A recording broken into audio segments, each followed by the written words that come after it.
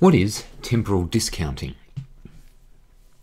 This is a method used by economists to try to understand the way rational agents might value goods differently depending upon when in time they get to enjoy those goods.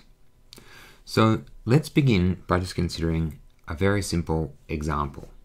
I might offer you a chocolate at different times.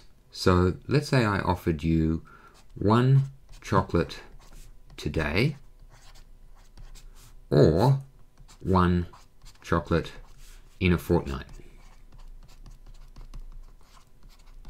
And I said, which of those would you prefer? Now, there might be some super patient people who would prefer to wait as long as possible before they enjoy the chocolate. But let's put aside that sort of attitude, which you might have for some things where there's a pleasure in anticipating them. Let's just say that this is a good way. Anticipating it doesn't bring you any extra pleasure. So other things being equal, if you're like most people, you would prefer to have the chocolate today. Okay, I'm going to represent this sort of preference by putting a line like this to represent that the preferred item is above the less preferred item. Okay?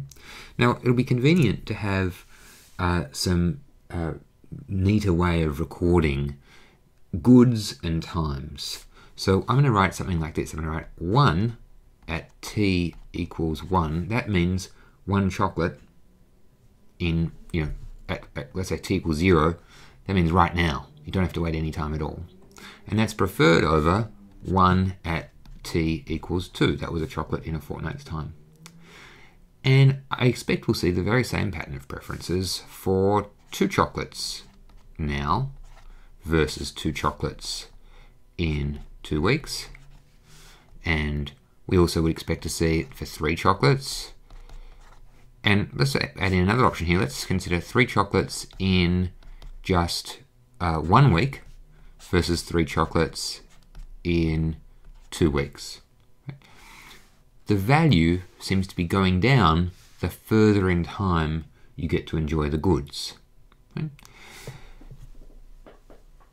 With that sort of pattern in mind, whereby in general the value seems to go down over time, one thing we haven't done here is presumably, if you just focus on the same time, say right now, most people would say 2 chocolates at t equals 0 is better than 1 chocolate at t equals 0.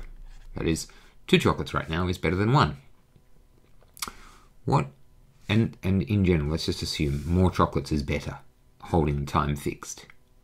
But what if we vary both the number of chocolates and the time when you enjoy the chocolates?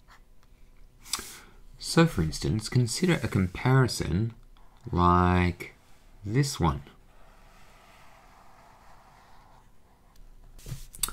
There'll be, let's say, I think we can assume there'll be 2 sorts of people. What we can call patient people will say 2 chocolates, even if I have to wait for them, is preferable to 1 chocolate right now. A relatively impatient person, on the other hand, will say, I can't wait. And even though it means they get fewer chocolates, I only get the 1 chocolate, it's better to get that chocolate now than to get the greater number of chocolates in future. So we can imagine there'll be both sorts of person around, right? Both people who are patient and people who are relatively impatient. What we're seeking when we try to do temporal discounting or sort of develop the technique is some way of representing mathematically the different psychological attitudes of these 2 different sorts of people in a way so we can make predictions about what they would do in future.